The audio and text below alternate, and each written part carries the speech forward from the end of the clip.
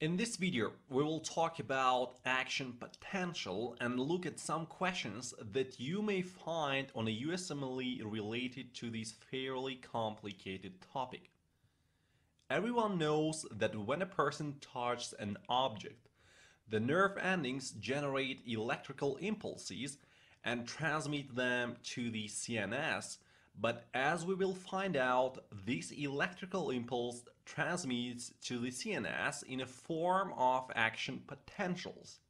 Let us see how. First, let me draw here a part of an afferent nerve ending with ion channels present. As we have discussed earlier, the cell is negative inside compared to the outside. Under resting conditions, the voltmeter shows that interior of the cell is negative 70 millivolts, and this is called the resting membrane potential.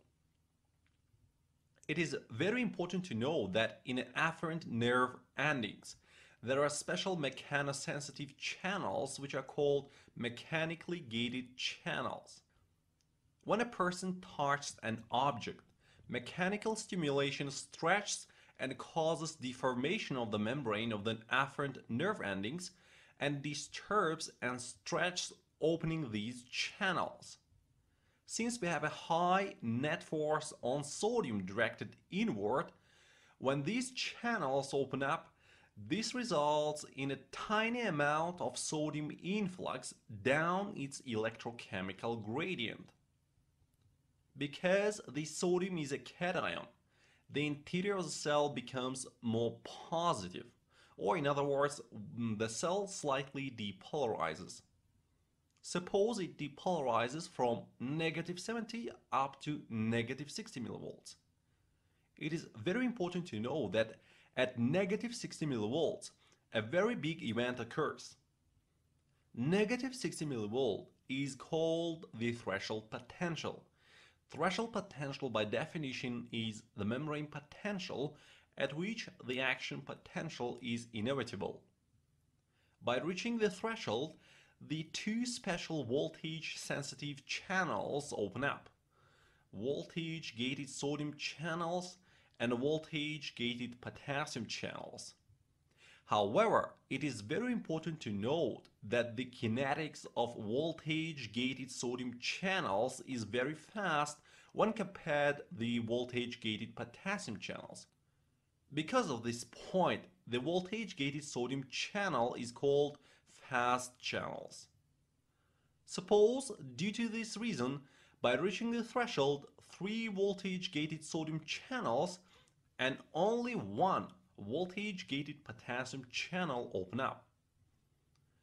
Because of that point, because more channels for sodium are open and the membrane potential is very far from sodium equilibrium potential, we get a high sodium conductance when compared to potassium conductance. Therefore, sodium quickly rushes into the cell down its electrochemical gradient and a tiny amount of potassium leaves the cell. Sodium influx dominates over potassium efflux. Because the more positive ion is diffusing into the cell, this makes the membrane potential more positive. The more sodium rushes in, the more voltage-gated sodium channels will open up, resulting in increasing sodium conductance. Sodium influx makes the membrane potential more and more positive, suppose up to positive 40 millivolts. The membrane potential moves towards the sodium equilibrium potential, which is at positive 45 millivolts. It moves toward the sodium equilibrium potential because you know that whenever we open channels for any ion, the ion diffuses in or out, always trying to achieve its own equilibrium potential. This sodium keeps rushing in, trying to bring the membrane potential to positive 45 millivolts. However, because the voltage-gated sodium channels are very fast channels, They quickly open and quickly close. So at positive 40 millivolts, they suddenly close. Therefore, the sodium conductance begins decreasing. Now, the interior of the cell is more positive when compared to the exterior. On the other hand, at this time, more voltage-gated potassium channels open up, and we get high potassium conductance.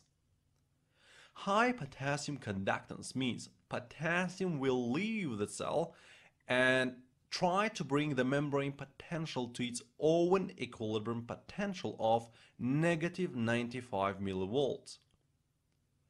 Now we are very far from the equilibrium potential for potassium. This means that now we have a great force on potassium directed outward because the further the membrane potential is from the ion's equilibrium potential, the greater the net force on that ion will be. So potassium leaves the cell, making the membrane potential more and more negative. It is very important to know that when we reach the resting membrane potential of negative 70 millivolts, potassium efflux does not stop here.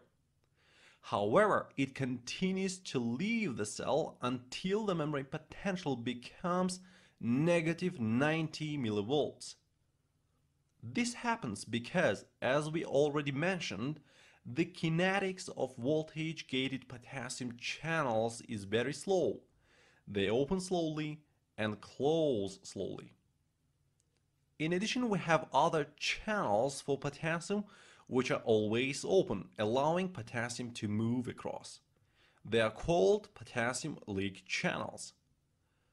Due to these two reasons, the membrane potential goes deeper down of the resting membrane potential and then returns to the original resting state. The voltage-gated potassium channels close and efflux of potassium via these channels stops. Now the interior of the cell is again negative. It is extremely important to know that this rapid rising and falling of the membrane potential is what is called an action potential. The action potential has three phases. The upstroke of the membrane potential is called depolarization, and a downstroke is called repolarization, and below repolarization we have hyperpolarization or after hyperpolarization. Again, by definition, the action potential is rapid depolarization followed by a repolarization. It is very important to know that during depolarization, not a lot of sodium rushes into the cell. We see only a small amount of extracellular sodium fluxing into the cell. Therefore, depolarization does not affect the extracellular sodium concentration. Anyways, this small amount of sodium will be pumped back via sodium-potassium ATPase. And also, sodium-potassium ATPase pumps potassium into the cell and helps to reestablish the resting membrane potential. It is important to know that increasing action potential frequency increases the ATPase work, and this determines the metabolic rate of neurons. So, we have discussed how we generate the electrical impulse when touching an object, and in order to better understand how this electrical impulse transmits to the CNS via the nerves, we have to talk about propagation of the action potential. Let's draw a neuron and see how the action potentials move from region 1 to region 2 by viewing close up these neighboring regions and reading the membrane potential using voltmeter.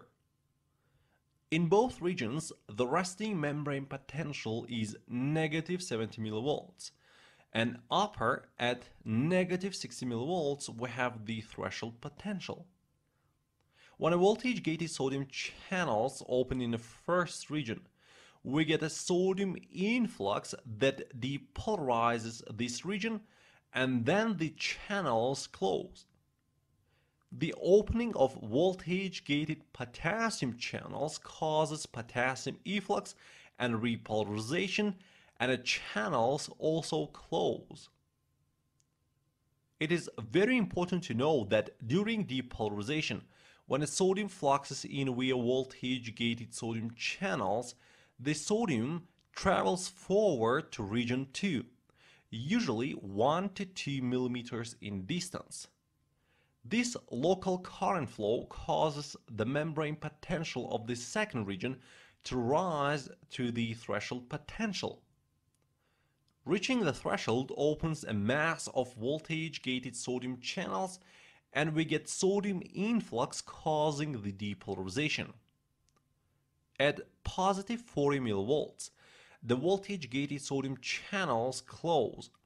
However, we get increased potassium conductance because a lot of voltage-gated potassium channels will open up. Potassium efflux causes repolarization and returns the membrane potential to the resting state, and then these channels close.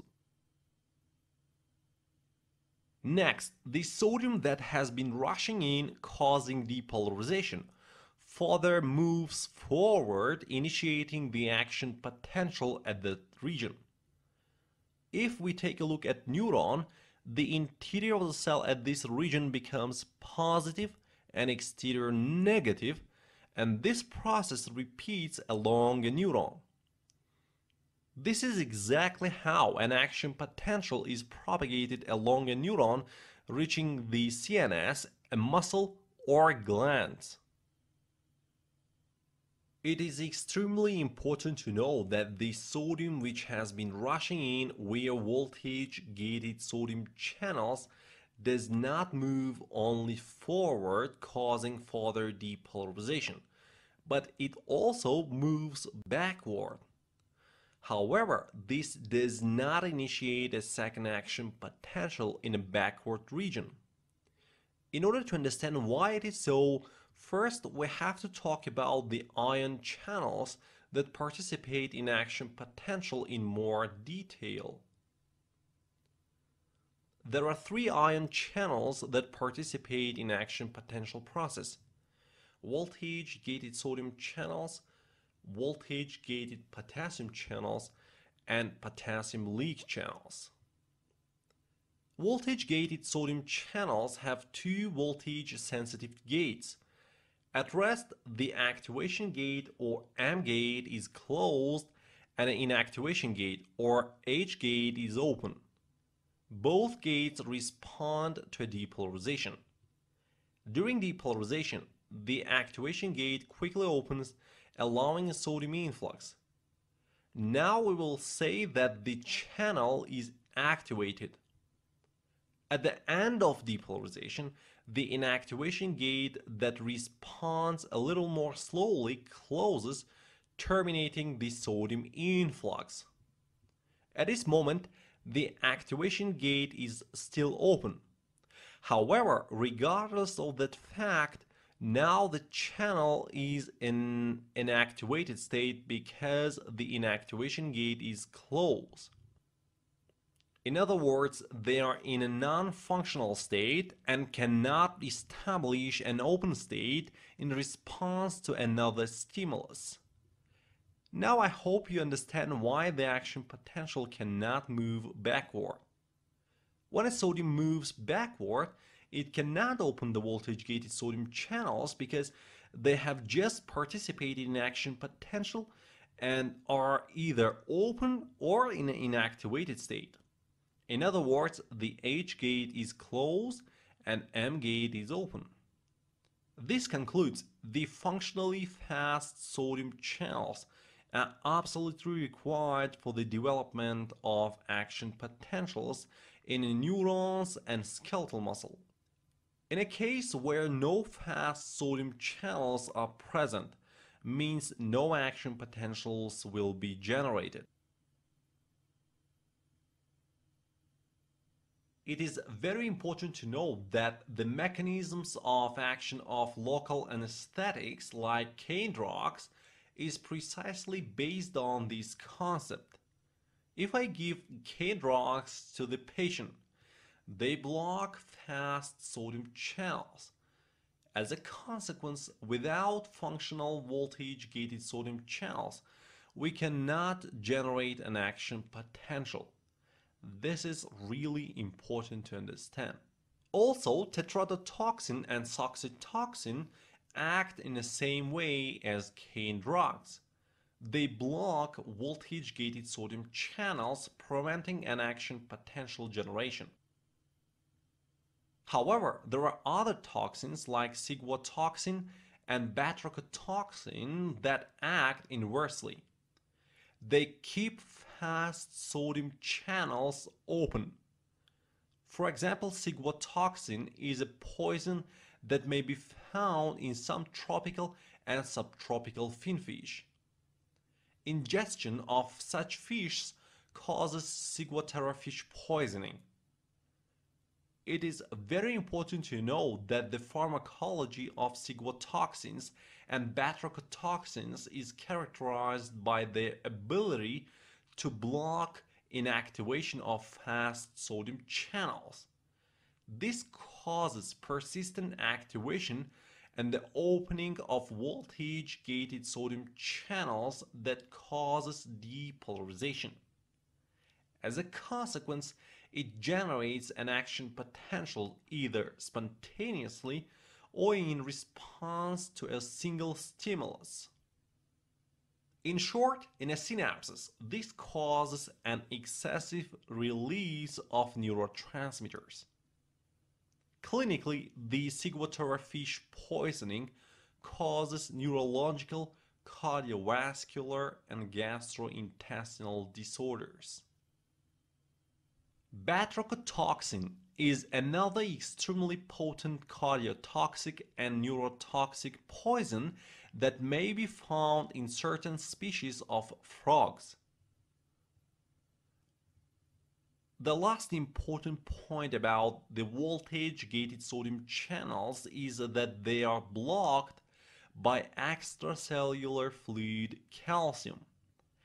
Therefore, a change in blood calcium concentration has an effect on a resting membrane potential by decreasing or increasing the sodium channel's sensibility. The second important channel in action potential is voltage-gated potassium channel. The voltage-gated potassium channels have only one voltage-sensitive gate. It is closed under resting conditions. Depolarization signals these gates to slowly open because of slow channel kinetics. Repolarization signals these gates to close, but because they close slowly, in early repolarization we get to the peak point of open channels. A very important point here. These channels respond for repolarization because repolarization is always caused by potassium efflux. The third important channel is the potassium leak channel.